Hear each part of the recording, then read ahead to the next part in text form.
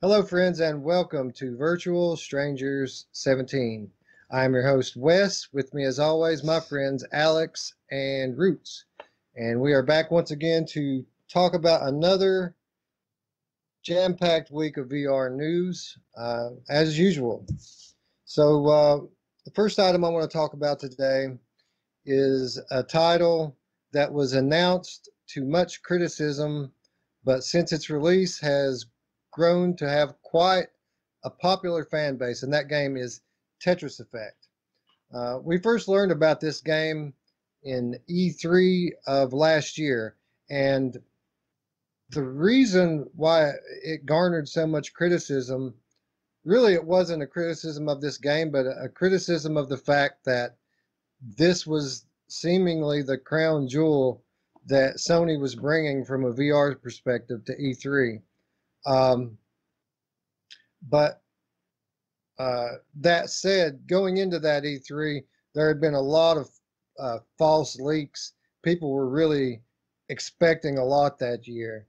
Bioshock VR, Super Hot sequel, things like that is what we were looking forward to. And then we got Tetris Effect, and nobody was happy about it. Everyone was mad, myself included. And there wasn't anyone, particularly on the PC side of things, that was jealous, saying, "Man, I wish I could play Tetris Effect." Now, that said, we watched the trailer a few more times, and it's an amazing trailer. And as that wound started to heal, people started to look forward to this game, and it came out, and it was amazing. It's an amazing game. I rented it myself a couple of weeks ago, a few months ago. I kept it for a couple of months because there's a load of content here. Um, but yeah, apparently now the news has released that this game, despite being a Sony PSVR exclusive, is coming to PC, and it's coming soon. It's coming next week. But here's the caveat: it's exclusive to the Epic Games Store. And for whatever reasons, a lot of people have a problem with that. But this this leads into a larger conversation that we're going to have later about exclusives. But anyway, stay tuned for that. Anyway, this is coming to the Epic Store on July 23rd. Confirmed to have VR support, which I found interesting that they were confirming that so early because I'm really not quite sure how it's going to work. If it's going to work through Steam VR like some of the other games have. Uh, you know, you would assume so, but again, this game isn't going to be on Steam VR, so how would that work? But anyway, um, Roots, you've played this game for a while, and it's coming to PC next week. I'm sure we're going to have access to it. Are you going to play it Oh yeah. again? I want to tweak up my graphics and just I mean it sounds stupid. People think it's Tetris. It's not that big a deal, but the visuals in this were so amazing on the PlayStation VR, and I'm using a vanilla, so I'd like to see what a 2080 can pump out of that. And I'll play. I think I'll play more through this. I pretty much won't have a version of it sitting on my PlayStation, probably not getting played much because it looks. I mean, it's such an amazing game, and I'm psyched to play it whatever platform it comes on. Yeah, I agree. Like I said, I've put a lot of hours into this game. Played completely through the journey mode on it, and put a good hour or two into the effect modes to do some community play as well. And I think I'm going to play it again too, for the same reason. I want to see what this game looks and feels like in a high-powered machine, and I want to put emphasis on feels like because that's how this game is. This game looks great, it sounds great, but the real draw of this game, the strength of it, is the way all that stuff integrates together. You kind of just feel the game as you're playing it.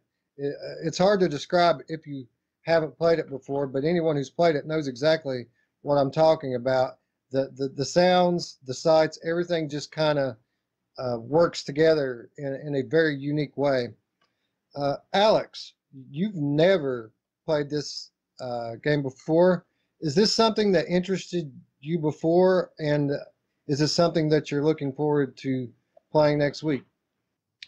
Yeah, this was a very divisive game actually. There was a lot of people that obviously either loved it or hated it. I know it was up for like some Game of the Year awards and stuff, and people were really baffled and shit on it a little bit. But I've always been interested in trying it personally. Not every game to me has to be standing up and waving my arms around. Sometimes I want a game where I can just kick back, have a gamepad, and just play something like this. So this looked like the music looks really cool. The visuals are going to be really cool.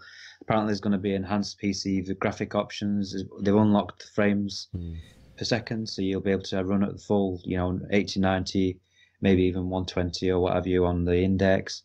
So I'm definitely wanting to try it, and I think I know what I'm getting really. So I don't think I'm going to be disappointed with it. I think I'll enjoy it. Definitely. Yeah. I think with the Epic thing, actually, I will say that you can actually run through Steam VR stuff. So you on the drop down menu, you can select whether you want to go through Oculus or whether you want to go through Steam VR. So it's like if you play an Oculus game, you have to have Oculus Home open, even through Steam. So it's the same principle. You've got to have Steam VR open to be able to run it through Epic Store. See, I always just kind of assumed that whenever you bought a game like Subnautica or Trover from the Epic Store, that it just somehow by default tapped into some existing code that was already in there from the other version. So you're saying that there's a setting in the Epic client to let you choose which one you want to go with? When you launch the game, you can click on a drop-down menu and you can click to launch in Oculus or launch in Steam VR. So, and with Oculus as well, what you can do is if you've launched it once into the headset, it will then appear on your Oculus Home. So you don't even have to have an Epic client running. You can have it shut down and just launch it straight through Oculus Home like it's an Oculus game. So it's not really an issue. I mean, I know people really don't like having lots of different clients, and we're going to talk about this obviously in tomorrow's video. But it's not a big deal if you haven't got a problem with Epic and their practices, then don't let it put you off. What about the passwords though? Like all the passwords you have. No, just kidding. Yeah. Yeah. Well, look, I don't really want to get into it too much. What he was referring to is tomorrow, our Monday topical discussion show is going to be regarding exclusives, pros and cons. And of course, those of you who participate in our Discord know that already. We kind of threw the topic out there to get some differing points of view. But yeah, I don't really personally have a problem with Epic Store or Uplay or any of these other places. But Epic Store in particular, they give the developers a better deal, especially smaller developers. So that alone is enough to win my support. And if they're going to be carrying games like this and making it possible for games that are previously exclusive to platforms like Sony to come to PC, then I'm all for it. So back to Tetris Effect. I said it is $40 at launch, but you can pre-order that for $32. So even though this is a kind of a steep price, and it's debatable, whether or not it's worth 40 or not, I would think that 32 is pretty fair for it. It's a good title. And as far as the divisiveness goes amongst people who have played it, there's really two viewpoints here. One is that it's just Tetris in VR, and the other being that it's Tetris in VR. You know what I mean? Yeah. Some people just are dwelling on the fact that it's not some kind of crazy new Tetris mechanic. It is just Tetris, but it's not. It's Tetris like you VR. said, it's the mix of everything, and it's not only the visual and the sound, but it's the haptics too. Like your controllers are going and doing weird stuff too. Like it's the coolest artistic version of Tetris I've ever seen, and for me, $40 is a good deal for it. But I like Tetris to begin with, so but I would jump on 32 as a pre-order myself if I was the one buying this game. So The pre-order price as well. I think it's the first 2 weeks, so you don't have to pre-order it. The first 2 weeks of launch are going to be that price. Okay, that's so perfect. Yeah, and you've got the full refund policy as well. So you can you've got your same. It's the same as Steam, I believe, with the 2 weeks and 2 hours sort of thing. Okay, so that's perfect. And I don't want to get into a full-on review of it here, but of those of you that are on the fence with this, next week we'll be reviewing this from a not only a perspective of PlayStation VR, but by that point we will have played the PC version as well, and we will be bringing you a full review next week. And the fact that it's still on the discounted price is great. So if you guys don't know, just tune in and we'll talk a little bit more about it next week, and see if we can't convince you, or see if Alex agrees with Ruuts and I and what we think about this game. So yeah, cool. All right, moving on. Tetris Effect is not the only game that we're getting released next week on PC VR, but one that we've been waiting on for quite some time. Wolfenstein Cyberpilot comes out just 3 days later on July 26th, and it's going to launch for $20 from Bethesda. And they announced this game quite some time ago. It's been well over a year ago that they announced it, so we've been waiting on it for a while. The consensus among the community is that they think that this is just going to be a basic wave shooter. And if that were the case, it seems a bit confusing to me why it would have taken so long for them to release it.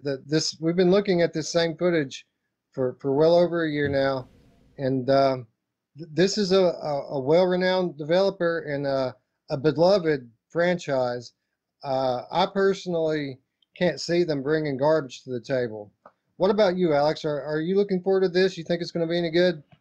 I'm definitely interested in it. I mean, it's weird that they've literally done no marketing or build up to it. I mean, it's coming out next week. Is it Friday? I think next Friday. And there's literally nothing. There's no extra footage. There's no extra information. We still don't 100% know what this game even is. We know that you're going to be some sort of cyber pilot where you're hacking into these enemy mechs and bloodhounds and all these different things, and that sounds cool. Being if you can get inside, because I've played the Wolfenstein games, and there are like these big mechs like you can see there walking out. So if you get in there and actually have free control of these things, and you're moving your arms around like Archangel, but you're actually free moving it around and everything, that could be really cool. So it's going to be interesting to see. I mean, it's obviously priced cheap. I think is this the same price as Doom VFR? I believe that was the same sort of price. It was around there, yeah. Yeah, so it's just the same sort of price as that, and that was a kind of shortish 3 hour thing. So I expect this will be like probably 3 hours max. I'm not expecting a lot. We'll try it out definitely, and obviously let everyone know what it's like. But yeah, I'm not going to shit on it because I don't think I haven't tried it, and I think it's got potential to be fun. I don't think it's going to be amazing. I don't think it's going to be the best game ever, but I think it could still be worth £15 or $20. So.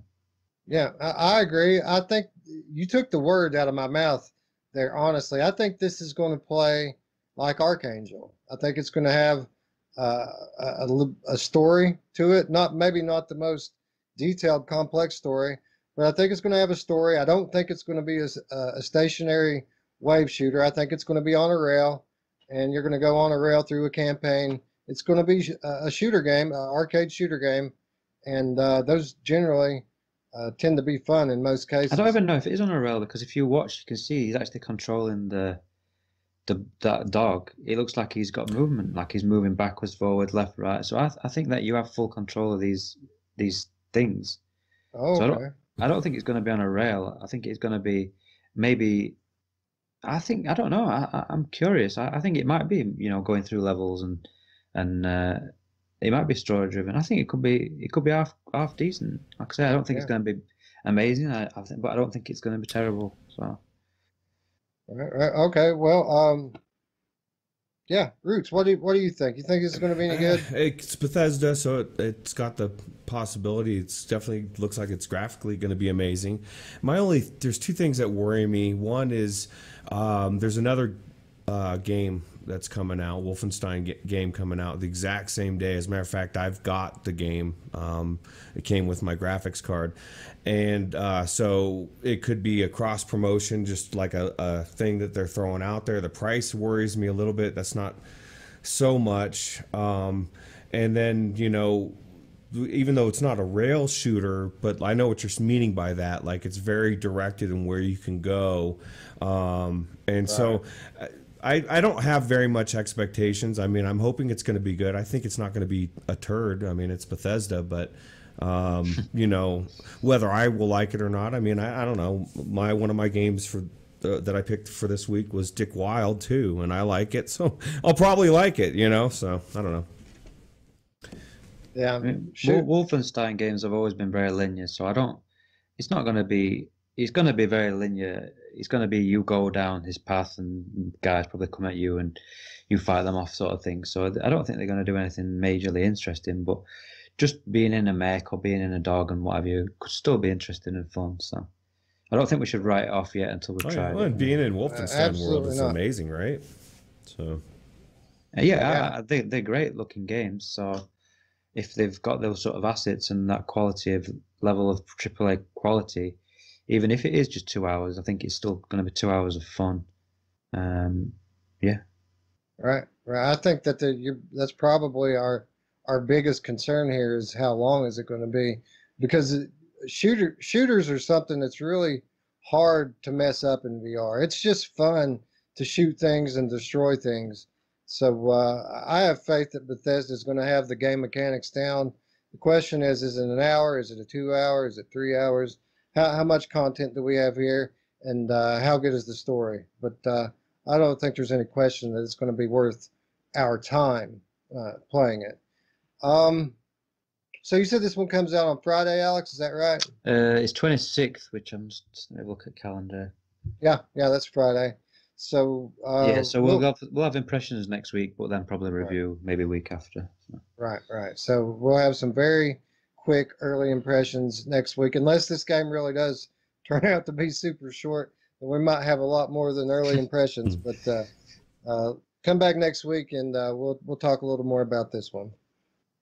Yep. All right. So moving on, more new game announcements. Actually, no, this was from Comic-Con. Last week we announced that the Marvel panel was going to include some exclusive Iron Man VR footage, a playthrough, a let's play, a bunch of other stuff. Well, we didn't get all that stuff from a public, standpoint. I'm sure people who were there got to see a lot more than what we got. But what we did get this little 3 to 4 minute um, feature video that they released, and we got our first real gameplay footage of it, along with some narration and commentary from the development team here. Early impressions of the trailer, it does appear to be mostly flight based. Everything that they showed was based around the game mechanic of being a flight based shooter game. That said, even if it's one dimensional, I think that this particular style of play can be very fun, very free to just be able to fly around. If the controls are good, to be able to just fly around at very high speeds and blast things out of the air is a interesting concept to me. It sounds like it might be a lot of fun. Roots, what do you think? Did you see this footage? What did you think I about thought it it? looked really cool. Kind of, zipping around the sky reminds me of that one. What's that alien game that where you destroy the ships and stuff, and you're Megaton Rainfall. Megaton Like, if the Rainfall. flying is anything like Megaton Rainfall, this game could be amazing, because still think that game is really cool. But I think I was really impressed with what I saw in this game. So it does give me hope that it's going to be a night and day difference from all the other Marvel VR stuff we've seen. Right, right. And what really sticks out to me here, though, the the the environments are beautiful. I mean, this sky environment looks cool. The ocean environment looks cool. But this is a superhero game. You would expect that the majority of the gameplay in a superhero game would take place in a metropolis, in a downtown area, and they showed zero of that. Alex, do you think that we need to be concerned that they haven't shown any kind of metro style gameplay here? No, I mean they're only showing the beginning of the game by the looks of it, so I don't think they want to show too much off. I mean, I was a little bit, I was expecting them to show a little bit more off than they did because the way that they hyped it up with the whole we've got this, we've got that with Greg Miller and this, that, and the other, and I was thinking, oh, we're gonna get loads of information and footage, and we literally just got this kind of little documentary type video about flying. So it was kind of a bit disappointing, but I guess they're going to build hype gradually and release some videos going through each individual aspect of the game. But from what I saw, it does look really cool. I mean, they show a section where there's a guy and he's like got his hands out and he's flying backwards. So it looks like you've got full control with your hands and you can put your hands behind your back. And everyone who's tried it, who's like written about it, has said that this game looks, it plays really well and they've done a really good job with the movement and everything. So I think this is going to be good. Are we going to fly through cities and stuff? I don't know. I mean, they're going to have to work around the limitations, obviously, of the PS4 and what they can do with that. So, I mean, obviously, Megaton Rainform worked, but it was very basic kind of visually. It's like a PS2 game. So, I don't think we're going to be able to see anything spectacular going through cities and things. But I think if they get the movement right and they have areas where you've got to fly accurately through different areas and stuff, and yeah, it'd be interesting to see whether it's going to be like open world and you can go anywhere, or whether they're going to have set pieces. And yeah, I think this is going to be cool, and I'm looking forward to it. The more I see of it, the more I'm interested in it. Yeah, I agree. It looks like a cool concept. Really, it looks like that game Justin likes, Jet Island. It looks like a super polished Jet Island with different environments, but a lot of potential here. The people that have played it all seem to say that it handles and plays very well, and it's a lot of fun. The developers themselves said that the game is going to be built around a deeply personal story. So that is music to my ears. That's what I like. I like for a game to be driven by a story. So good gameplay, good graphics, good story. The more I hear about this game, the more I'm looking forward to it. So. Yeah, especially with the way people shit All on right. games these days, right? Like people are looking for a reason to shit on them. So if everybody is saying that the gameplay is good, I take stock in that. I mean, that's just my personal opinion. Yeah, I agree. I think it's still too early to tell. Hopefully, there's some more gameplay modes that you're not going to be flying around through the whole thing. But even if you are, if it's done right, it could still be a lot of fun.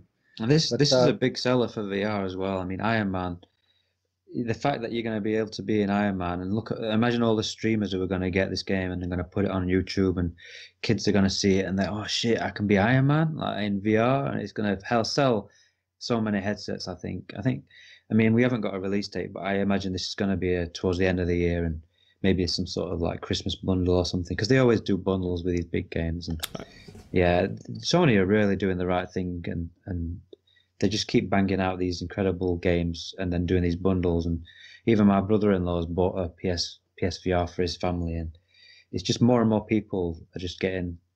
We're going to easily, top 5 million by the end of the year headsets. In fact, I think we'll be more like 6. So. yeah, I wouldn't be surprised if they've already crossed 5 million at this point and just haven't announced it, because they were over well over 4 For last. 4.2, and that was in Yeah. May. So Yeah. we've got Have to be. Yeah. Yeah. But yeah, I agree. Sony continues to use software to drive the platform, and they're getting better at it. I kind of get the feeling that in the years like last year, for example, they were still kind of unsure about whether or not they should put their faith completely in VR. But this year, I'm kind of getting the feeling that they're going with it. They've decided that it's going to be something significant, and they're finally starting to support it. Now that said, they've been quiet for the last little bit, last month or so. Not a whole lot of announcements software wise, and it's really starting to raise my anticipation level because I know something's going to be coming anytime now. The next big announcement. That said, despite being absent from any and every trade show thus far this year, Sony is going to be at Gamescom next month in Germany. So that'll be something to watch. I'm sure they're going to be announcing something. It may not be the biggest thing in the world, especially with VR, but considering the fact that they haven't announced any new games in the last little period here, I would imagine that we're going to be hearing something very, very soon. I think, how long has the PSVR been out? Is it 2 years? No, 3 years? Coming up? 2.5. 2.5. Yeah. 2.5. Because I think the thing we've got to remember is that, because I know you said that they've kind of backed off. I don't think they've backed off. I think it's just games take time to make. Like, it takes a good couple of years for a AAA developer to make a game. So this game could have been in development for 18 months ago, but we won't know about it. So there's going to be stuff in development now that we won't know about until next year, 2020, 2021, that are going to blow our minds. It's just we don't know about them yet. But you've also, sorry. No, I was just you're misunderstanding what I mean. I have no doubt about that. I'm not worried about it in the least. But I know that Sony's going to have a strong lineup of games going into the holiday season this year. And the fact that they've been quiet for the last 4 to 6 weeks or so, not a whole lot of announcements, not a whole lot of talk about new games, it's making my anticipation level rise. I'm looking forward to hearing what the next thing is going to be. And I have a feeling it could be something pretty significant. That's all I meant. I'm not the least bit. No, I think the other thing as well is that we're coming to the end of the console life, and you always get a little bit of a drop because obviously they don't want to really release in.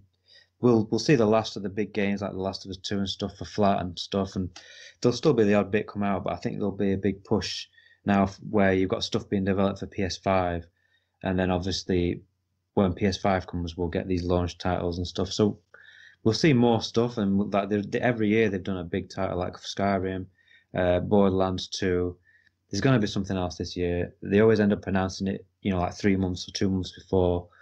So we've got something big. I don't know what it's going to be. Maybe Bioshock or something. But every year they bring out something, some sort of port of a big. Let me ask you this, Alex. Sorry. Is there a game that they could announce that was coming to PSVR that would just fuck waiting? I'm in. Like, I'm getting it. Like, is there something out there that you just would be that tipping point, that game for you? No, because I know I'm going to get one eventually anyway. So it's kind of like it's that close to, because even if I wait for PS5, I can then get one there'll be PS4s for really cheap, so I can get a PS4 cheap and then do it then, or I can get a PS5, and so I'm just that close to that point now where I'm just going to wait. I've already decided it, so I can't think of any game that come out which would really make me pull the trigger and just get one. But I mean, plus we've got the Epic situation. We don't know what else is going to end up coming across to Epic, so for all we know, there could be some other exclusive stuff that come on Epic that we can play on PC. So. True. Wouldn't that be amazing? Resident Evil 7 VR exclusively on Epic Store. True. I don't think that's going to happen, but no, I don't either. I don't know. But people's heads would explode. I don't know, man. People wouldn't be happy. I know. Yeah. Well, people would be getting an Epic account is what they'd be doing. But yeah, we'll leave that talk for tomorrow's episode. Yeah, right. Yeah, right. But I know what you're saying. Yeah, there's definitely some big announcements coming, some big ports for sure. I know specifically Fire Sprite Games, the developer behind the Persistence, is working on a globally known a port of IP. a popular IP, RPG type IP. I don't. They haven't announced Hmm. what it is, but they've teased it a couple of times now. And I'm as good of a job as they did on the Persistence. I'm really looking forward to seeing what that's going to be. And you know, there's really no telling. It could be anything, but I'm really excited for that one just to hear what it is. You know? Anyway, moving on. All right, so we just talked about the Iron Man VR. Uh, we just recently got another popular Marvel franchise to come into VR, and that was the free Spider-Man Far From Home VR experience. And there wasn't very much expectations for this one going in because the first Spider-Man tie-in VR title was underwhelming, and a lot of people weren't very happy with it. But coming into this one, night and day difference. A lot of people like this game. It's a lot of fun. I played it. You guys both played it and enjoyed it. And we really were surprised at how much content there was here for free. This is a free title. It's a lot of fun to play. There's like a campaign mode, which is just a few minutes long. But then there's a free play mode with different trials and things you can go through that adds a lot of replayability, and it's just fun to play in general. Well, this past week on PSVR exclusively, they updated this. They added 2 more combat trials, 2 more time trials, and a handful more collectibles. So as good as this was for free to begin with, it's even better now. And even though it is exclusive to PlayStation VR, it is coming to PC very soon. They said there isn't, of course, there's not a date for it yet, but it's coming. I would imagine in the next few weeks, these updates are going to come in. Alex, this is pretty amazing for Sony to support a free title like this. Are you surprised that they're continuing to update it? And are you going to go back into it to check out the new updates? I won't go back into it, but I think it's incredible that they are. Because don't forget, this is just like you said, it's just a movie tie-in. This isn't a paid game. It's a free movie tie-in, and we've seen in the past how poor these movie tie-ins generally are. They tend to be very short, 5 minutes. Just they're barely even worth bothering, to be honest with you. But I think it just shows how much more popular VR is. That there's clearly a bigger audience that are actually enjoying and playing this, and Sony are obviously seeing the response, probably seeing all the videos that are getting put on YouTube from people doing this stuff on YouTube. That's what the exposure they want. They want this put on YouTube, and then people watch it. And Spider-Man, this new movie coming out. I could play it in VR, and it's all publicity for them. So I think it's just showing that as time goes on, these movie tie-ins are probably just going to get better and better, and I think we'll see more of investment in these sort of things because they are effectively like a marketing thing. They're being used in the marketing budget, so you don't really expect them to spend loads on it, but they're spending more and more on them. So good news. Yeah. Oh yeah. This, I don't know. It just seems like it feels different now. It feels like the VR, and I've said it every week for the past 2 months. It feels like we're hitting a new level now, that we're starting to seep into the mainstream a bit more. And I think this is another example of that. And yeah, I think specifically talking about this game, I think I will go back into it, but it's not just because of the new updates.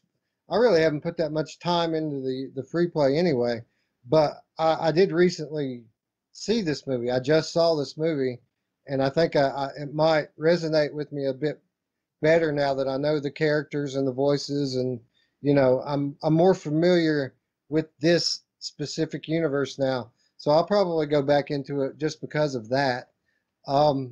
What about you, Roots? You gonna go back in and check out the updates? Not the updates because I don't know that I would know the difference of what's been added or what's not. But I'm like you. I want to check it out just because I think it's a really cool experience.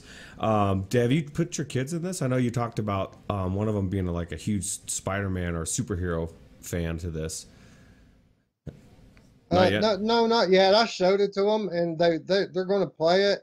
I haven't been around a lot lately. Yeah. To be honest, I haven't been around to facilitate that. They're not allowed to just pick up my VR headset whenever they want and put it on. Now, my oldest is. She can, and she could get into it anytime she wanted to. But the younger two, the boys, uh, they have to have somebody here to facilitate the setup process. And I've been working a lot lately, but it's coming for sure. They're going to play this. So. Yeah, I think it's definitely worth it. But, I don't know. I think they did this. Like you were saying, that it's seeping in the mainstream and everything, like the Splinter Cell. I know it's rumors, but again, we're 1 week later. Still haven't heard a rebuttal or from either company saying no, no, no, that's not true.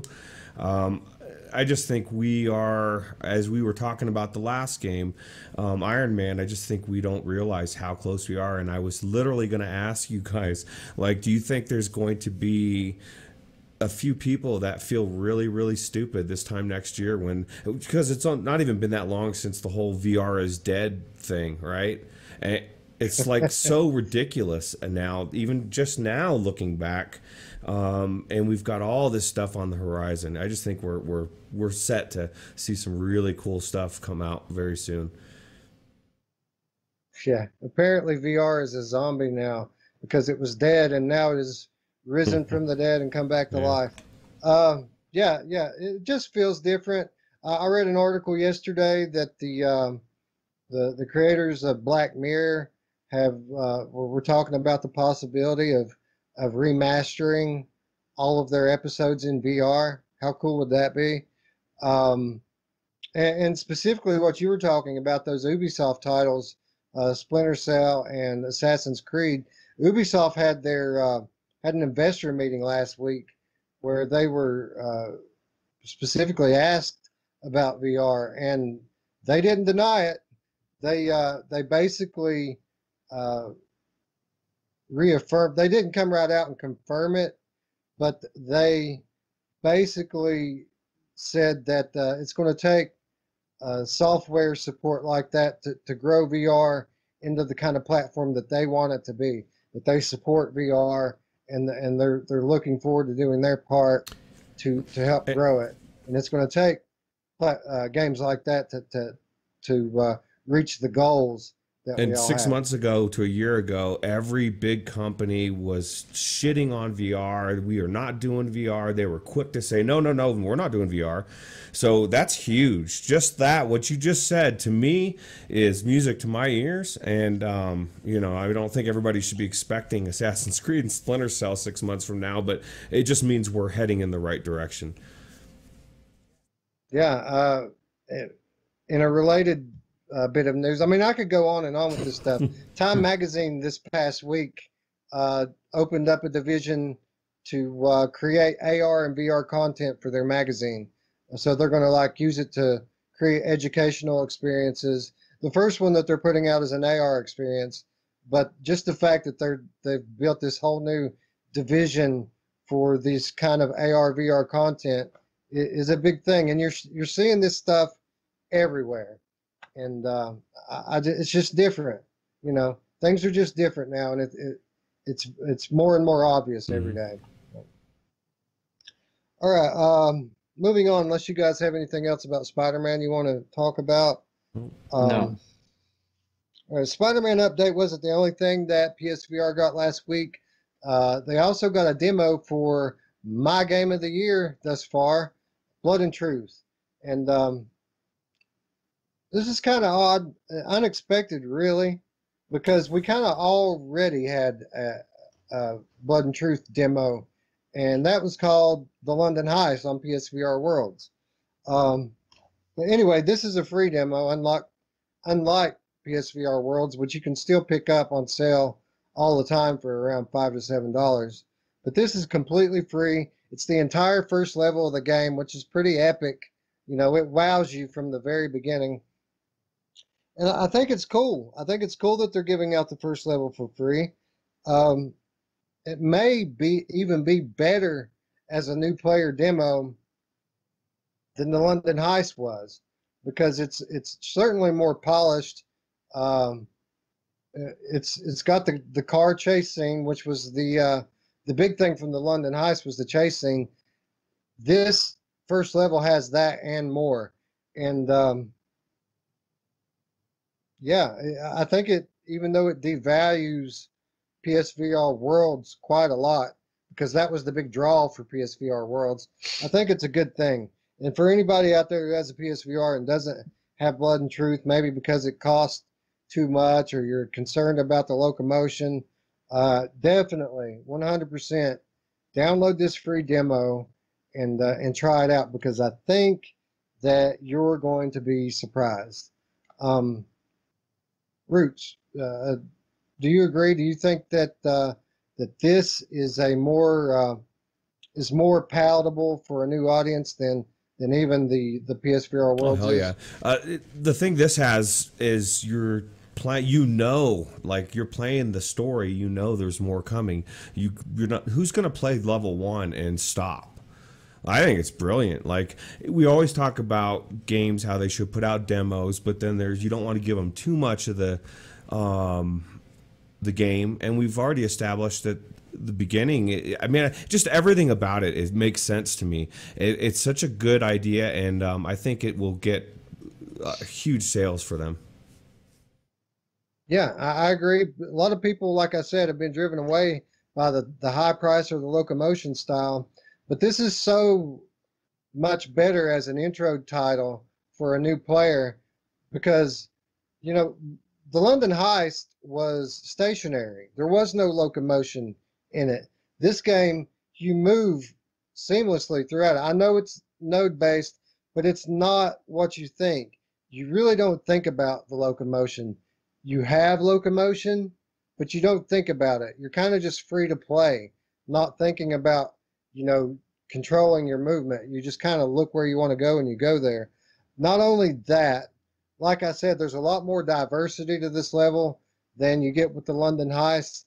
And this level is kind of developed as a tutorial. This is a tutorial level to teach you how to play. So it'll be easier for a new player to pick this up, because it's going to teach you how to play it as you go. And don't be fooled. It's not some rinky-dink tutorial level. This thing is epic. It's epic. So if you haven't tried Blood and Truth yet, please, trust me, play this level. I really think you're going to dig it. All right, so this wasn't the only demo that came out last week either. Surprisingly, I don't know if you guys heard anything about it earlier, but I didn't know it was coming. The Vertigo 2 demo launched last week. And I knew the game was coming. I didn't know that we were going to be getting a demo, and I especially didn't know we were going to be getting it so soon. I didn't play it yet, but I did watch or hear some reviews. I didn't watch any gameplay, but I heard some reviews. People, for the most part, enjoyed it, but I think there were some questions about performance. I think the both of you played this, right? So, Alex, what was your experience with the Vertigo 2 demo? I really liked it. Yeah, I didn't actually have any performance issues, so I don't know whether it's an Oculus thing or I don't know what's going on with that. But it ran fine for me. Yeah, this is really cool. This is a game that's not coming out until next year, and they've got literally an hour demo. I mean, it takes an hour to play through this thing, so the game must be pretty big if they're going to give that much away already. The game has got a really. The first game was quite a low poly, sort of low texture, very simplistic graphics. But the thing that it did well was the lighting. The way it used light was really good, and this is kind of like a step on from that. So the graphics are better, but they are still kind of low poly-ish. Like it feels kind of like a game from. It feels like a Half-Life 2. I know people have compared it to Half-Life 2 a lot, but it has got that feel, not just in the environments, but the feel of like the aesthetic of the polygons and the textures and everything, they feel like a game from that sort of age. But it's got some really good lighting. Again, they've really done well with lighting. Like your wristwatch has got like a brushed aluminium sort of effect which shines in the light. You go through this glass tunnel and the glass looks real, like the way that it reflects and everything. So the developer's really good with light, the way that they've used light. I'm not sure what game engine this is running on, but it's really, really impressive the way that they've used the lighting. There's a few issues. I mean, I'll say that I really enjoyed the game. I enjoyed the hour. I wanted to keep playing it. It was great. It feels like a proper, like it'll be something you're gonna like, Wes, because it's kind of linear. It's a linear story driven adventure sort of shooter game, and it's really feels really well done. It's got voice acting. It's got, you fight these robots at the end, and they actually come rushing at you and kind of try and flank you. And we don't get many of those games out there that do that. They're very generally very basic and wave shooters. So this is a game that I'm really looking forward to. The issues that I had, there's some game breaking bugs which I'm pretty sure they're probably aware of, might even fixed by now. But the audio cut out for me twice. The only way to get the audio back was to leave the game and go back in. There was something wrong with the weapons, where the weapons were making the noise. Like you get this Magnum, like a big handgun, and you'd fire it, and it'd make a noise, but there'd be no bullets flying out. And I've got all these robots coming at me, and I'm thinking, why I kept dying, and why the hell are they not dying? And then I realised that there were no bullets. So blanks. And then the shotgun, the shotgun was basically unlimited. Normally you only get 6 shots and you have to reload it, and this was like just firing constantly, and the ammo count wasn't going down. So there's some weird bugs with the weapons, non bugs, which I'd give feedback to the developers. Is one's the shotgun. I don't know, you've played Duck Season, but it's got a similar system where you put your hand near it and it kind of just automatically attaches to it. You don't have to press a button or anything. I'd rather have a button press where you actually have to press like with the index controllers, have it where you actually just hold the controller to hold it. And also, when you cock the gun, there's no button to press to cock it. If you move your hand accidentally, sometimes you can cock it by accident. So with Pavlov, they have it where it's set to the trigger, so you have to hold the trigger down to cock it. They could do the same thing with this.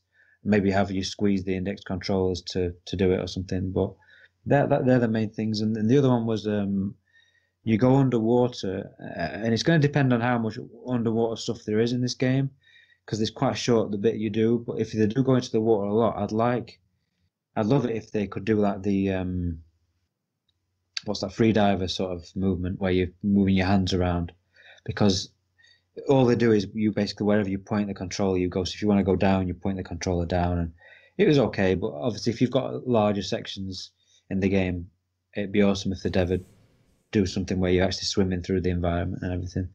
But other than that, I loved it. I thought it was really good. There's a bit where you go outside and there's like a massive open area, and there's this thing that flies down, these robots come out of it, and it's got a really nice look and feel to it. Like the graphics, even though they're not the most high poly, high textured things, there's just the way that the light and the feel of the game is really good. And it's really, because I wasn't that hyped about it, but now I'm definitely far. It's coming out next year, but I'm definitely looking forward to this game. Yeah, graphically, it looks like, from the trailer, it looks like Apex Construct level graphics. It looks like Apex Construct with a Higgs unit. That's what it looks like to me. Yeah. But you said you got an hour into this demo. PD posted a video saying that he found a secret area in it. Did you find that? No, I don't know. I don't know what that is, but I didn't find anything. There's loads of different doors, and I didn't go through every single door. So yeah, it was something like that. There's a bit where you go through a underwater section, and you can turn left. If you do that, you go around this corner, and there's this big monster like waiting for you. And okay. I quickly turned around and went back out. But yeah, there's some good humor in it as well. Like the loading screens have got like little tips and stuff, and uh, just some of the little they do reference, like they give you a crowbar and he's like the robot says what the hell are you going to do with that, so they're referencing Half-Life with that and stuff. So it's got some good humor, good production value, good voice acting. I think it's going to be a really good game. I'm looking forward to it. Yeah, I got to hand it to these devs too. They're doing a great job of promoting their game. You know, a month ago, I had zero interest in this franchise at all. And they put that trailer out. It was a really cool looking trailer, piqued my interest. I thought, oh, you know, maybe that'll be pretty cool. And now they put this demo out of nowhere, and good reviews left and right. Now all of a sudden I'm very interested in it. And just that, you know, just like that, they've gone from nothing to a highly anticipated game. Ruuts, what's your experience with this demo? Well, first I want to say it's pretty smart, just like like we were saying earlier, you know, releasing a demo the right length and just enough to let people see exactly what it is. I just think it's really brilliant, the way they're doing this. You know, I didn't experience, like, I didn't have problems per se. I just monitor whenever I go into a new game, especially a demo. I like to run my monitoring equipment. And it just, like, my video card and my processor were running way too much information was being drawn or something. I don't know what the hell is going on. And so it was like Alex even said, when I asked him about it, he said, oh yeah, it ran at 45. It kicked it to ASW or whatever it's considered on the index.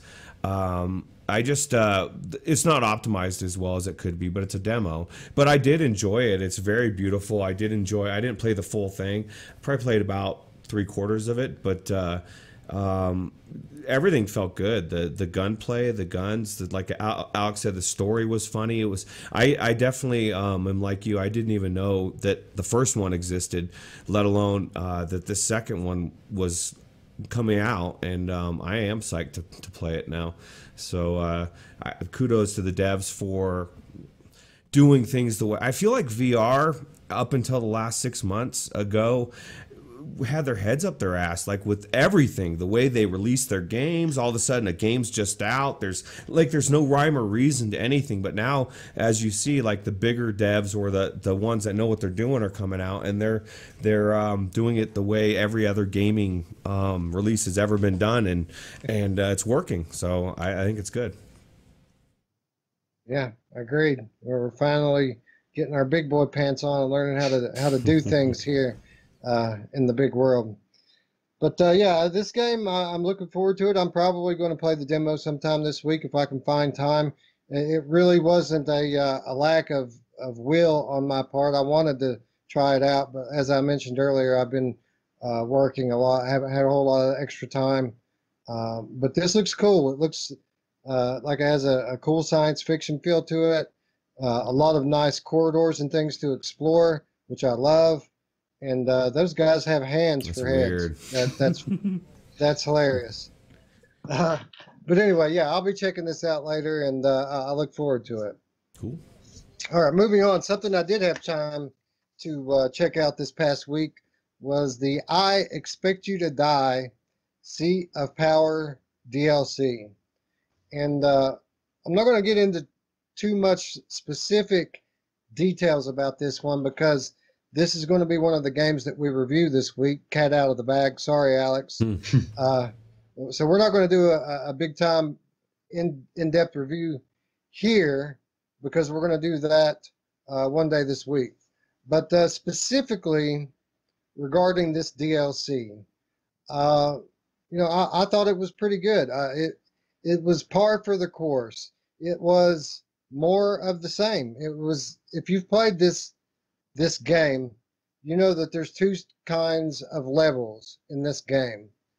You have the common type, which is don't make the wrong move or you'll die. And then you have the less common type where you have 10 seconds to make the right move or you're going to die. This is the former. This is a don't make the wrong move or you're going to die type level. I played through most of it. Got right up to the very end of it. I played it today, by the way, just before the show. I I found what I was looking for. I did not make my escape, but it was fun. The puzzle difficulty was on par. It was a cool looking level. It was designed. Everything looked very good. It was pretty much what I expected it to be. Alex, what did you think about it? Yeah, I was a little disappointed with it. It's not the best one out of the levels. I'd say it's probably my least favorite, to be honest with you.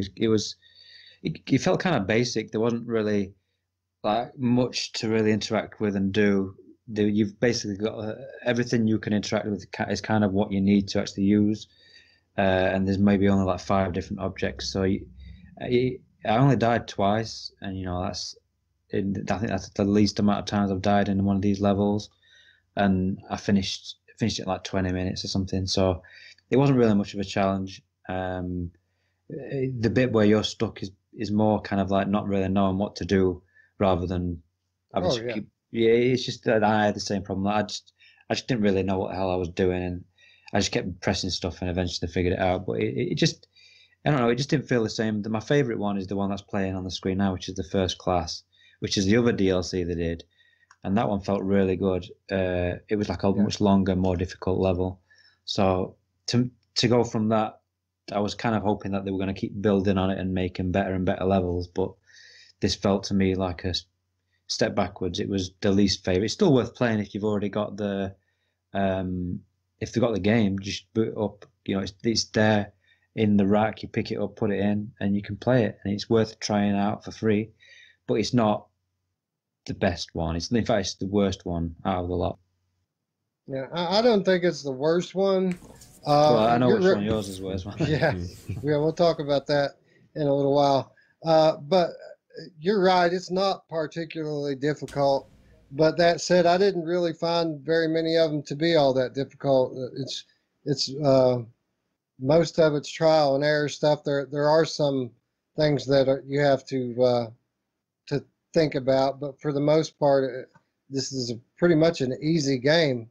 But I like. There's an interest. I don't want to ruin it, but there's an instrument in this DLC that I thought was really cool. I liked using it. Oh, it yeah, I know what you mean. It was different from other things that you get throughout the game. But I do concur. I didn't like it as well as the other DLC, the First Class DLC, which we're looking at, by the way, on the screen right there. This was an awesome level. It was really, really cool, really fun, and the way it ends is pretty epic. Mm-hmm. So yeah, it doesn't live up to this one, but I didn't think it was bad. Like I said, it's not hard. I didn't finish it because I was defeated. I basically I died at the end of it. I think it was the second time that I died, just like you. But I was running short on time and didn't really feel like going back into it and doing it again. But yeah, I think it's pretty much par for the course. I wouldn't call it the best one. I wouldn't call it the worst one. It's somewhere in between. And if you've played this game and you like it, you're going to like it most likely. But that said, I do think that this is I'm glad that we have it. I'm glad that they keep adding to this game because it's a fun game. The puzzles are difficult enough that you feel like you've accomplished something when you get done. They're not super difficult, but it's fun to play. The only problem with this game initially in its original state was that it wasn't very long. So the fact that they keep adding content to this is really attacking the biggest weakness of the game, in my opinion. So, yeah. Roots, I don't think you played the new DLC, did you? No, I didn't. I was messing around on that one level that we were saying was a pain in the ass, that we'll talk about in our review. Right. But no, I agree. I think this game is really good, and the fact that they're still adding on to it says a lot about the developers. Like people need to start taking note. If you have a developer that just kind of slacks and doesn't finish a game, and then another one comes out and they do the same, just stop supporting them, and then they'll just disappear and let the people that actually do like these developers that do their due diligence and they keep, give you a quality product. Those are the ones I support. I mean, that's what capitalism is. That's why I love this country. So what you're trying to say is fuck the devs. Right? Yes, fuck the dev. No. No. Okay. All right, moving on. So we had the DLC come out for I Expect You to Die. Oh, we also have Gorn come out of early access this week. And we talked a little bit about Gorn last week. I've never played it. It doesn't look all that appealing to me.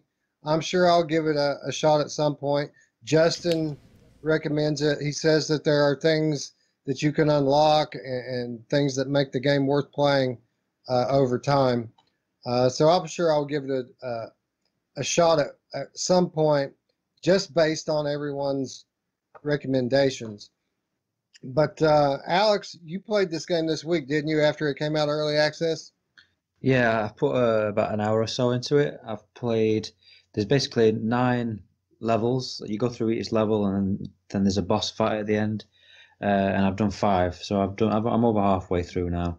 I am going to finish playing through it, and we'll probably hopefully review it maybe next week, or depending if you guys have got time, or the week after. But I've played a good half of the actual single player kind of content. Yeah, it's it's just what it is. I mean, it's just you're in an arena. These buff dudes with tiny legs come waddling at you. They attack you in the same way. They might have a different weapon, but they're still doing the same predictable swing. I'm just finding it really easy, like ridiculously easy. Like even the boss fights, like there's that dude on the screen with the badges. He literally he came out, the badges dropped down, they bit his own legs off. He was literally laid on the floor waddling around.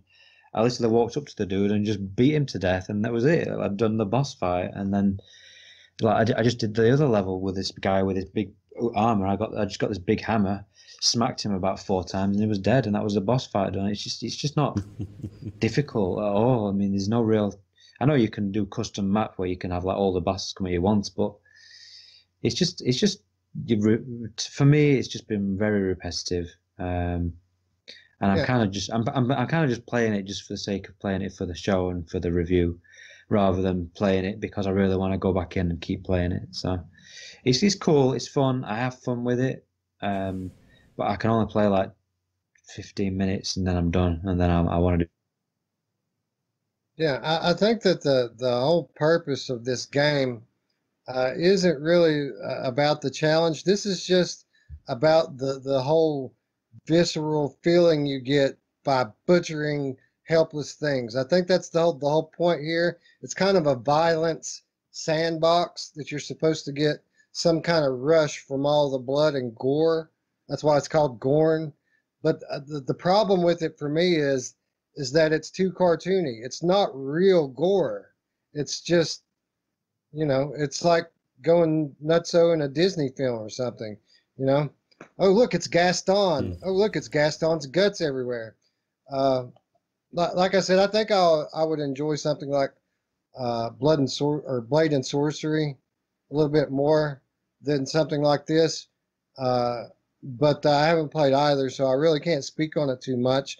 You played this before, am I right? Or is this your... I put about an hour in before, like 2 30-minute sessions, and I've put about another hour into it since the full release. So they have changed it. They've changed before they didn't really have the levels and stuff. So they've got like a kind of level. You've got like 9 levels, and each one they give you a weapon, and then they say you need to use this weapon, and then but the thing is you get this weapon, and then the guys come out with other weapons, and if you kill a guy, he drops his weapon, you can pick that weapon up. It doesn't force you to use that weapon, so you can use whatever weapon you want really, which is something that I would prefer it if they just said you need to get so many kills with this weapon, or just to force you to mix it up a bit, because you can get an axe unless they walk up to a guy and just go dunk and his head explodes, and then walk up to another guy and just go dunk and his head explodes, and it's like, okay, well that's fun. And then you get this big hammer and you can just boom and he just goes flying, and boom he just goes flying, and it just even like there was no real challenge. I mean, and then you just like you go through and they give you a weapon and then they'll give you another weapon and you've got another wave of enemies to kill and then there's like a free for all and then they bring a boss out, which I've done 5 bosses out of the 9 and every single one's been a piece of piss, literally, like no challenge whatsoever. So yeah, it's just yeah. Is there a difficulty setting somewhere on there? Or I mean, I don't have no idea if there is or not, but maybe there is actually. Maybe I need to look. I didn't think there was, but if there is, maybe I need to turn the difficulty up. But the thing is, the guys are all the same. They all do the same thing. Like they'll come out with a different weapon, but they're just all waddling towards you, swinging their arms about like this. Like that's basically all they do. And the boss fights are the same guys. They've just got a suit of armor on, or they've got like a couple of badges on their arms or something. So they're not very smart. They're really dumb. It feels like the developers have basically just got these enemies and they've not really given any sort of variety to the enemies apart from the boss fights, which are just the same guys just wearing a suit of armor or something. So it's just the arena so far. Out of the 5 levels, I've just been in the same sort of arena. I got to a bigger arena, but you're still kind of just in an arena, and there's no real variety to the levels. The footage we're showing now, I don't know if this is maybe the final level, but this looks different. So maybe I haven't got to this bit yet, but I'll keep playing. I'll play it all, and I'll review it, and we'll see. But I'm not. It's not my sort of game. Maybe I'm just being too miserable, but because everyone loves this game, and I'm just not. Maybe I'm just not my sort of game. I'm not a really big wave footer. I'm not a wave footer fan. I'm not a wave shooter fan. Maybe you came into this game a little too late with other things that have came out, and or just I mean I don't know. To me, it is what it is. You get somebody down on the ground and you pulverize their head until it's a mush, and you can't. Yeah, repeat and repeat and repeat. Well, you see, I can see the draw in that. I would enjoy the bloodbath aspect of it, and I understand the concept here. It just doesn't come across to me in this particular art style. But I will say it looks a lot better in the headset than it does in. I was going to say. Video. So maybe being in there, smashing them around. That's what I was literally saying. Is that maybe I need to put the headset on and try it. Maybe I'll like it because I can definitely see the draw in the concept. It's not about the challenge. It's about the blood, the guts, the gore of it. And it doesn't look like much from a flat screen, but I've experienced enough other games to know that the screen isn't a very good representation sometimes. So maybe I just need to get in there and try it out. Yeah, you should try it, definitely. And I bet I'd like someone else to come in and hopefully, not shit on it as much as me, because I'm just not a big fan. It's okay. I don't think it's worth, singing any dances. I think when this came out, it was kind of like the only of its type. It was the first real kind of melee combat sort of that did it kind of half decent. So I think it's just built up a bit of a following, and obviously every time a new user comes in, Gorn's a game that keeps getting mentioned over and over again, and it's just popular because of that reason. I don't think personally it's particularly that good of a game myself. You're dead to me. It'd be cool if they could, if they would let you, like personalize the soundtrack on it. Like if you could play your own music behind the sound effects of the soldiers and stuff. I could see me getting into this and putting on some Slayer or something and just going nuts in it. That might be pretty fun actually. So I don't know. We need to give it a shot. Yeah. I don't want to. It's fun. It's fun for, like I say, it's not like I'm not enjoyed it at all, but it's just like 15, 20 minutes of just beating some guys to a pulp. It's how long can you do that for until you get bored, So it's like Tyrion Lannister's cousin with the Beatles. Gish, gish, gish. Those of you out there know what I'm talking about are laughing, and those of you that don't, watch Game of Thrones. Yeah, I was gonna say. Ruuts, do you have anything you want to add on Gorn? Did you play it this week? I did not play anymore. I've played it in the past, but I didn't get a chance to check out the anything new that came out. So. Okay. Well, we'll come back to this if somebody picks it for a review game in coming weeks. I'll jump into it, and you can jump into it and see if there's anything more to the update other than just the structural changes that Alex just described. It doesn't seem like there's a whole lot different about it, mainly just the structure, the way the game's laid out, but the fundamental gameplay seems to be what it always was. Anyway, moving on. Battlewake. The Battlewake closed beta started just yesterday. Who's that there? Yeah, that's me.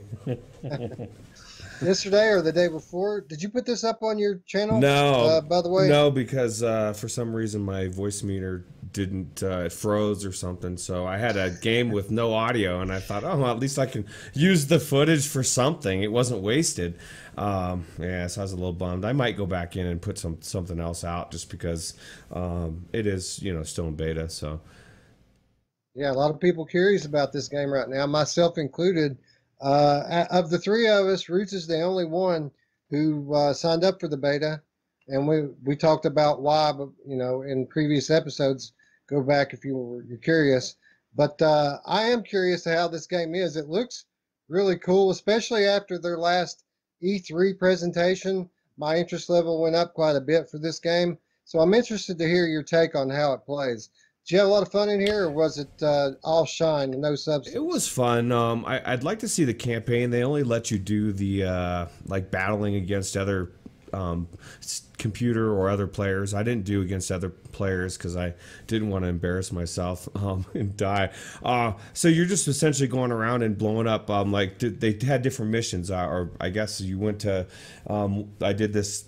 Blew up this base, and then there was another ship, and then there was another person that I did like 5 stages, another pirate that I didn't pick, and just really just fighting ship to ship. It was cool.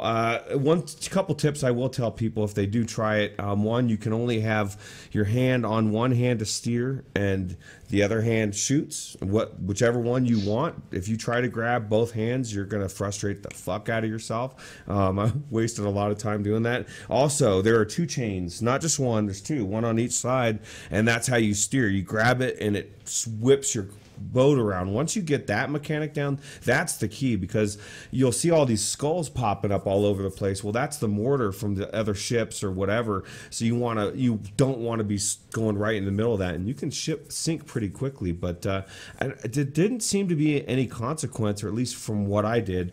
I'm assuming if you were really fighting somebody, you would lose and you would care. But I would die, and then my ship would sink, and then I'd be right back in it, and the enemy ship would still be where it was at. So the only thing is, I love Sea of Thieves. I wanted to get off the boat. I wanted to go fucking slice some people and do shit. So for what I wanted it to be, I don't think it's exactly what I would want, and I'd still be interested to see what the campaign is. But for what it is, for ship-to-ship combat, it's pretty cool. And it's as you can see, you're controlling the guns on all around, either side or even in front.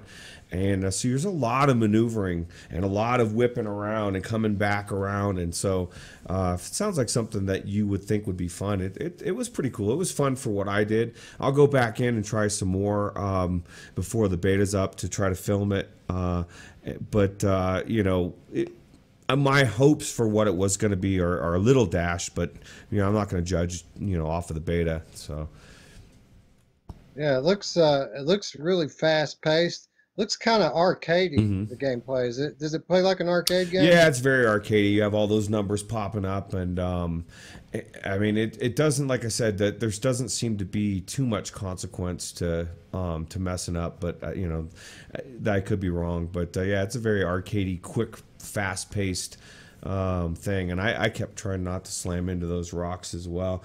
So, but like I said, the key is really those chains. Once you get the turning around, you can do a lot more with the game than it took me. Probably another 5 or 10 minutes, then we'll be able to watch to really get it down. So yeah, I bet you're right too. There may not be very many consequences here, but I bet if the waters were full of other live players, that it probably would get pretty nuts fairly quickly.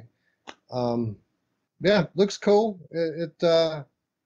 It's intriguing. It looks unique, and that's really what one of the things about Servios I really like is every title they do is so different than the last one, and everything really high quality. It always works. It always looks great.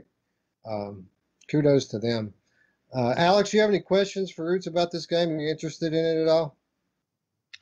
No questions. No, I'm still interested in it. It looks okay. I mean, yeah, it's just one of them. I think I need to try it myself to know Right. whether I like it or not. Yeah, that's what it looks like to me too. It doesn't look like any amount of explaining and talking is going to really let you know how this one plays because it's so different from anything else that's ever really been out. So I think you're right. I think we're just going to have to play this one to find out for ourselves. All right, moving on, winding down, getting close to the bottom of the list here. Battlewake wasn't all that Roots played this week. There was another game that he wanted to play, or that he played that he wanted to share with everyone and talk a little bit about. So I'll go ahead and turn it over to you now. Roots, what game did you play and what did you think about it? Okay. Well, the game that it's funny how it happened too, because like I had this on my wish list for probably a month or two, because it just looked cool to me, and I kept hearing from people how cool it was, and then I saw Zim streaming it, and I thought, oh my god, I need to because I literally was in his chat and I said, what is this game? And they said the Morrigan. I thought, oh shit, I have this. I had already bought it. I hadn't really played it much, but as you can see, it's a dungeon crawler. But what's cool about this is the unique art style, the mechanics of the fighting, like you get an arrow and you can dip it in fire and shoot it, and you got traps popping all. I mean, I open a door and I go through, and this trap, bam, fucking slams down and kills me, and I'm like, oh my god, like it just is it's only in early access, so Alex has already lifted his nose up at it, but it's just so unique, and it's just so the immersion level, just everything about it, I can see why people are raving about it, and then I thought, well, I want to review it, but I need to put proper time into it, and I need you guys to do that as well. So hopefully somewhere down the road, at least Wes and I will review it. I can't say when, but I definitely think this game, to me, is one of the best dungeon crawlers I've played so far. And it's just even the way the enemies, because each enemy's different. Some are running at you, some are kind of waddling. You got people with crossbows, and it's just it's very unique. I definitely think it's worth trying for sure. Yeah, what this game looks like to me, it looks like it was made in dreams. And I don't know if you've watched very much footage of the games that these creators are making in the dreams for PlayStation 4, but there's a lot of this, a lot of art that looks a lot like this in those games, and seeing this just makes me that much more look forward to the dreams all that much more. But yeah, this looks pretty cool. It looks like a decent, it looks like it's good for what it is. I don't think it's very long. I don't know if they're going to expand it when they hit full release or not, but it looks like it could be fun. It really just depends on how it plays. Mm-hmm. And if you're saying that it plays good, then I'm going to take your word for it. And yeah, maybe we will. If you want to pick it sometime, we can review it. I'll go in and play it. Cool. All right. So that's pretty much going to wrap our show for the week. There's one more you missed. I didn't. I was going into it. Oh, sorry. There's just one more thing I wanted to mention. Not really a news story, just something I wanted to mention really quickly, and that is the Humble Bundle VR sale that they're having this week. For about the next 4 days, I think that this sale's going on. Over 40 VR titles on different discounts, up to 85% discounts. Some of these are on a very good sale. Some others are on a sale unlike any that I've ever seen before. I've never seen these games so cheap. Fallout 4 VR is $15 right now on Humble Bundle. Wow. And for those of you who don't know how this works, this is a legit storefront. This isn't a third-party key broker under the table shady shit. like Kingwin and CD Keys. This is a legit storefront that's set up that gives a portion of their proceeds to charity. So I think that these game developers and these game stores, I think a lot of the times that's the reason why Humble gets such a good deal and are able to put on such good sales. Is because at least partially it's for charity. But anyway, Fallout 4 VR, $15. Skyrim's only $20 for Skyrim VR, a game that normally goes for $50. You can catch it on sale regularly for about $35, and sometimes you can get it for even $25 or $30, but very rarely do you see Skyrim VR for $20. So if you don't have this title, it's a must-own title for any PC VR owner. Pick it up, 20 bucks. So the one that I took advantage of, the last one I'm going to bring up, is a game that you've heard me talk about over the last 4 to 6 weeks. Every time it goes on sale for around $15, I say, maybe I'm going to pick it up, and then after it goes on sale, I'm like, damn it, why didn't I pick it up? And then it goes back on sale, 14 bucks. Oh, maybe I'll get it. And then same deal, I don't pick it up. Damn it, I didn't pick it up. Well, I'm glad I didn't pick it up because I picked it up yesterday for $7, and that's Space Junkies. And this is a relatively new, this game only came out a couple months ago. This is a new AAA game from Ubisoft, completely competitive multiplayer game, but it's a good game. I played it in beta. It's a fun game, very high production value, and it released at $40, and now you can get it for $7. They're pretty much giving this game away now. And not only do you get this game for $7, but they give you an Oculus key and a Steam key. So you get 2 copies for $7. So even though this is a co-op multiplayer game, you can bring a friend. Unheard of that a game this new, this high quality, to get this kind of a discount. It's really crazy. Obviously, they want to fill their lobbies up before this game dies. They're trying to save it. And not only that, they're obviously giving Humble Bundle a good deal to support their charity. So kudos to Ubisoft. This is a fun game. Anybody who has PC VR and has $7 lying around, pick it up and bring a friend. Let's fill the lobbies up. And yeah, that's really all I got, guys. Unless you guys want to say something about any of these deals. No, I was Nope. I was just gonna bring up that there was one game or one other news that we just recently found out about with Tarzan VR. Oh, you're right. I did. I think forget that Alex right? is talking about. You're like, no, I got it. I thought you were talking about I thought you were talking about the No, other no, one. I was talking on my about this list. one. All right. So for those of you that don't know, we added this one in after I made up the format. That's the reason why I forgot all about it. But yesterday, or maybe it was even the day before, we got the announcement for a new game from Stone Puck Studios, Tarzan. And obviously, this is a big franchise owned by Disney, if I'm not mistaken.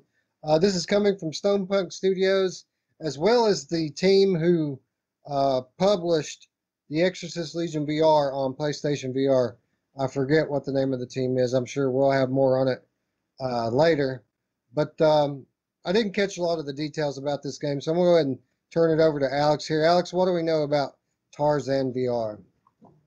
Yeah, this one came. I think it was yesterday. Actually, it was a Comic-Con announcement, and yeah, it came out of the blue. Stone Puck Studios, and I think there's another developer that are working on him with it. So it's not just him, but I'm really happy that he's getting deals like this because the guy, if people don't know, the guy he was a single developer. He's made Primordium, which is coming out of early access soon, which I'm really looking forward to playing. But he's not really had many sales, and I've always felt like this developer deserves a lot more sales because he's very, very talented. I mean, I can't tell you how incredibly talented this guy is.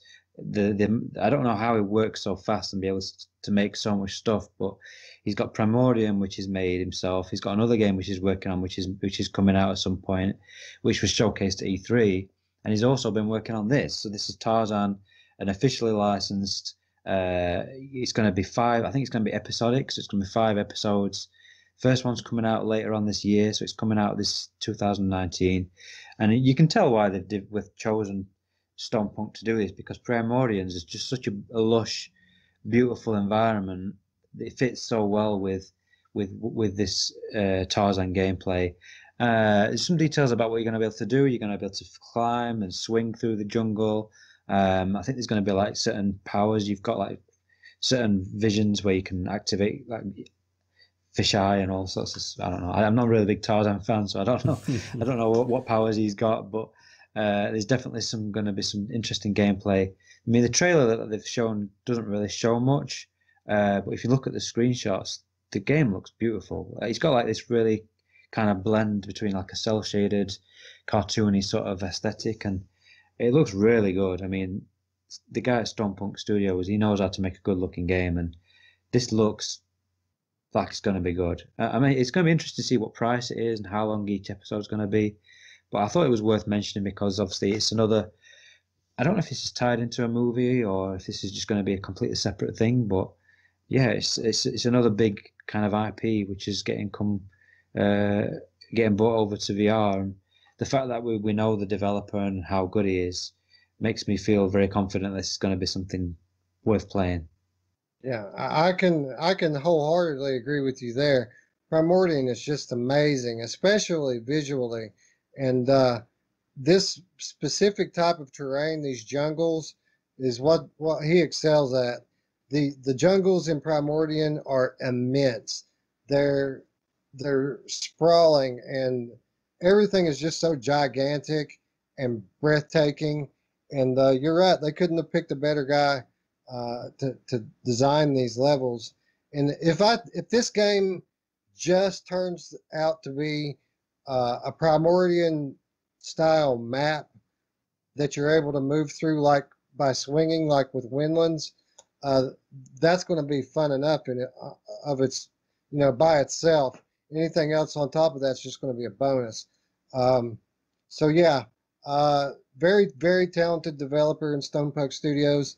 The other development group we were talking about earlier is Fun Train, that brought the Exorcist Legion VR. Yeah, I think they're the publisher, aren't they? So I think they're publishing it. Right. So right. they'll probably do them with a certification and stuff. I know they posted this up on Reddit, and a couple of other guys popped in and said that they were working on it as well. So it's not just one guy. Maybe Stonepunk's hiring other people out or whatever. But it's really cool that he's getting people working with him and making bigger stuff, because he's I can just see this Stonepunk Studios being in a few years making these really high end AAA games for VR. So I'm glad that he's getting some sort of deals, and he's going to finally start making some money on his work. Again, agree. He's an amazingly talented developer, and yeah, he has to have help, man. If he's, I mean, I read the update notes for Primordian, and that is a massive update of an already beautiful game. And on top of that, what was the name of the game that was it, like Age of Darkness or Days of Darkness or something like that? Something begin with D, I think. I can't remember what it was, but it didn't really show much, but it looked interesting. Again, it looked like it was going to be a cool world and something different. So he's got those two projects already, and now this on top of that. Obviously, he has to have help. Yeah, but yeah, an amazingly talented developer, and that alone makes me interested in Tarzan. Ruuts, have you played very much Primordian? And if so, are you looking forward to Tarzan at all? I am actually. That's the only reason why I am looking forward to it is because of my time in Primordian. Like Anthony says, it's like being in what's that? Predator. Yeah, Predator movie. It's just so cool. Like the lighting, the graphics. Like he really does know how to do. Like you said, the forest scene. So I am kind of psyched to see his spin on Tarzan and really just kind of see how the movement's going to work and Like Alex, I remember watching Tarzan as a kid, but I don't know anything about it except for that there's Jane and he screams when he's swinging. So hopefully we're not doing the swing. You know, he's not screaming as we swing. But yeah, I think it'll be cool. It'd be cool if they have it's cool if they have power where you've got to like beat your chest and scream out into your microphone to power something. Can you imagine? That's a good idea. Oh, That's a good idea, actually. Yeah, that'd be different for sure. But anyway, yeah, I can't praise Stonepoke Studios enough. Primordian, guys, if you don't have Primordian, listen, you can chop your enemy's head off and eat it. You gain power by eating your enemy's head. Now go buy it. All right. All right, so that's going to wrap the news, unless I forgot something else. I don't think so. No. All right, we're all good. So even though we've spoiled part of it already, we're going to go ahead and do our game review segment where we each talk about, we each reveal which game that we're going to review this week and why we picked it. So we each get to pick one of the games that are going to be reviewed on Tuesday, Wednesday, or Thursday, and then we're going to talk for just a moment about why we picked this game. All right, so on Monday, I guess since I've already went ahead and revealed it, Alex, we'll do you on Monday or Tuesday. I do that every week. On Tuesday, we're going to do your game, which is I Expect You to Die. I Expect You to Die. Yes, I Expect You to Die. I Expect You to Die, which is we've already talked about it. So I'm not going to really talk about it again, but yeah, I picked it because I just felt like it. No, I picked it because obviously the DLC dropped and it just felt like a good time to go in and give it a good review.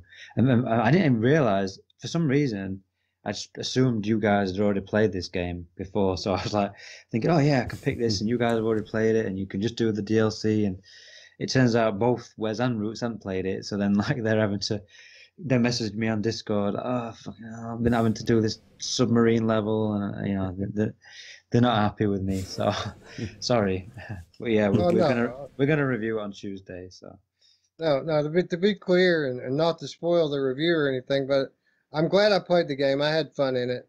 I mean, it's not all sunshine and rainbows, but it is mostly. I did enjoy it. So yeah, I had no problem playing this game. I was glad to play it. All right, so Wednesday, let's go with you, Roots. What did you pick and why? All right, so I decided to pick everybody's favorite wave shooter, or is it a wave shooter? Dick Wild 2.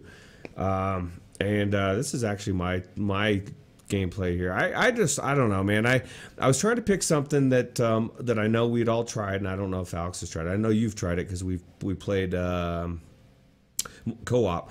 I think it's underrated. I think it's it's really, for what it is, it's done very well, and it's probably one of the most challenging wave shooters or on rail shooters, whatever you want to call it, that I've played in quite a while, and it can frustrate the fuck out of you. So that's why I chose it. And if you notice here in this little bit here, no matter what I do, I can mess with everything, but what I can't do is I can't get a reaction out of Dick. Now I've tried to get him pissed. I shot his VR headset off of his little shelf there. I mean, I thought I would have pissed him off by now, but yeah, he's pretty cool headed. So yeah, I couldn't get him to move either. I even shot his toaster, shot the toast up in the air, and shot the toast out of the air, and still nothing out of that guy. He's just chilling. He must be on some Xanax or something with his moonshine. Yeah. All right, so that leaves me. Coming up on Thursday, I have chosen to review Accounting Plus. And the main reason I chose to review this game is because I want to play it again, honestly. I got this game when it came out for PlayStation VR all those many months ago. I played through it, enjoyed it a lot. But since then, it's had a couple of updates. I've got it for PC now. I bought it on Viveport. I also have access to it on Steam. And I've never really played it on the PC before until today. So Basically, this is a hilarious game that has some very unique aspects to it that I won't get into. Save it for the review. But yeah, it's a very fun, very funny game, and I really wanted to play it again, so we're going to be talking about that on Thursday. All right, so that's going to wrap up our weekly Sunday show, our weekly news and review show. And if you've made it this far, I want to thank you for sitting through this whole deal. We really appreciate it, you guys. Just to run down the week of content again. Of course, today, our weekly show. And then tomorrow. Are we doing the premiere thing this week? Or they'll have already, I guess they're already watching it on premiere. Yeah, unless there's some kind of glitch, technical difficulty. Yeah. You're like, wait a minute, we already are watching the premiere. Good point. Yeah, we're sorry. But no. This is pre-recorded, bitches. So I didn't know. Oh. Yeah, but you're watching this. Obviously, you know that it's on premiere. No, we meant to do the premiere with last week's show, but I scheduled the premiere too early. So I tried to back it off, and I was just going to come back in later and schedule the premiere over again. But apparently, YouTube won't let you do that. Once you cancel a premiere, then you're done. You're not doing a premiere. So live and learn, like many other things with YouTube, like their video editor. Nobody ever try the YouTube video editor unless you want to wait for a week on your video to render. But yeah, lesson learned. We're probably going to start doing the premieres at least for the next few weeks and see if people like them, and if so, we'll just keep on releasing them that way. So yeah, definitely start looking for our Sunday shows between noon and 1 a.m. Eastern time every Sunday. Okay, so Monday show. Alex, tell us about the topic once again for our Monday show. We are going to do a bit of a controversial topic, but with Tetris Effect coming out as an exclusive on Epic, we decided we're gonna do exclusives. You know, VR exclusives. Is it a good thing? Is it a bad thing? We're going to talk about it, pros, cons, and see if we can figure out whether it's something that people should be interested in. Yeah, so we're going to do what we generally tend to do when we tackle these larger topics. We're going to take a divisive subject, apply generous amounts of logic to it, and bring you guys along for the ride. So hopefully we'll have a better understanding of the way people are feeling and why, basically, coming out of this. And yeah, I look forward to this one. This is one people go on and on about day after day, week after week, and I think it's pretty cut and dry when you lay it out. But we will talk about that tomorrow. All right, so then comes Tuesday and Alex's review, I Expect You to Die. On Wednesday, Ruuts' review, Dick Wild 2, and then on Thursday to round out the week, my review, Accounting Plus. So again, folks, I want to thank you for watching. If you've liked what you've seen thus far, click the like button, and if you haven't subscribed already, please do so, and don't forget the notification bell to keep up with all of our daily topics. So, and I'll just say, if you didn't like this video, why the fuck are you still watching it? It's like nearly 2 hours long. Yeah, you're a masochist, right? Yeah, get up and change the video, lazy ass. Come on, dickhead. Anyway, yeah, correct. All right. Anyway, for these two guys, I'm Wes, and thanks for watching. We'll see you tomorrow. All right. Bye. Bye.